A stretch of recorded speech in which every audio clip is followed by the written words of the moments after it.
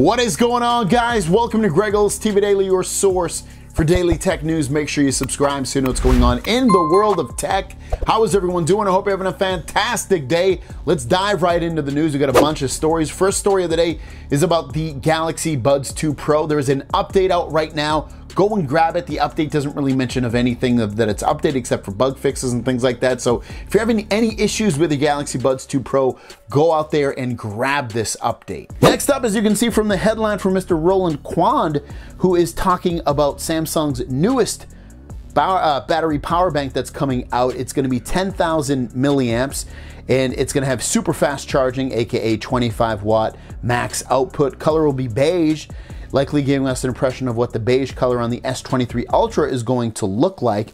And it does come with a USB-C charging cable as well. Looks like it has two USB-C ports, a power button, and then a status LED to give you how much battery life is left on this. We don't really know much more about this, but you can probably guess that when you pre-order your Galaxy S23 Ultra, you'll probably be able to get this as one of the free pre-order gifts. Next up, we've been talking about the Galaxy S23 Ultra camera and how it's maybe not going to be the absolute best and maybe not a huge jump off point compared to where we are with the S22 Ultra, but is anything going to be improved with it? Well, from Ice Universe, his opinion is, yes, there will be some things that are improved. He's saying exclusive analysis with the S23 Ultra deserves attention.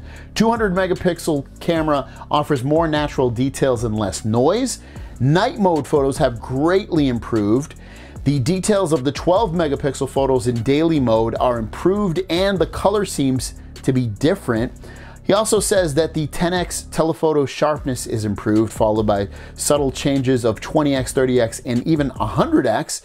AI plays more roles in telephoto, such as repairing some lines, numbers, and letters to make them look even more natural, which is always cool, especially if we're gonna zoom in a lot. And he says, let me think again, but you know, some nice improvements right there. Obviously, they might not be massive, huge jumps and gains over the previous generation, but they are improvements nonetheless. And then lastly, he put out another tweet here showing S22 240 Hertz, iPhone 14 Pro 240 Hertz, Vivo X90 Pro Plus 1440 Hertz, and the Vivo X90 at 2160 Hertz. Now, the larger the number, the more light and thing you're gonna get and less of this that you're gonna see on the screen, where you see those, you know, basically when it's as low as it can go on the brightness, sometimes you'll see these waves going back and forth on the screen. You'll see that less as that number is bigger, meaning that Samsung and Apple aren't giving us everything that they potentially could, but some of these Chinese manufacturers such as Vivo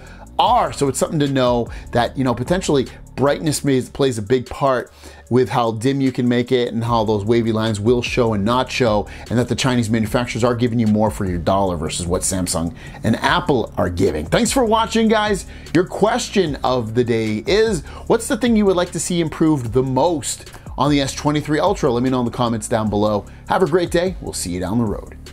Peace.